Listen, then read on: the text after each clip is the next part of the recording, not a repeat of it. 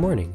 You're listening to Trusting God at All Times, a daily devotion from Peakland United Methodist Church in Lynchburg, Virginia. I'm Andrew, the deacon here at Peakland. This morning when I came into work, the car line for the preschool drop-off was going on. And as I was walking from my car, two of the preschoolers were leaning out the passenger windows of the car, yelling at each other from 4 cars away. "I'm in front of you now. How are you today? I'm gonna get you." Those kind of things. They were so excited to see each other. There was an undeniable desire to be together.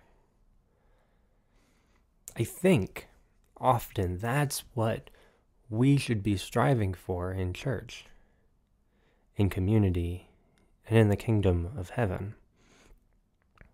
The kingdom of heaven is not just one of us or some of us going up to heaven and getting to hang out and get our perfect afterlife. We believe that the community is a sign of the kingdom because it is a way that we join together. And so, this week, as we prepare to see our families and our friends, I encourage you to remember that too, the gathering of friends and family, is a sign of the kingdom.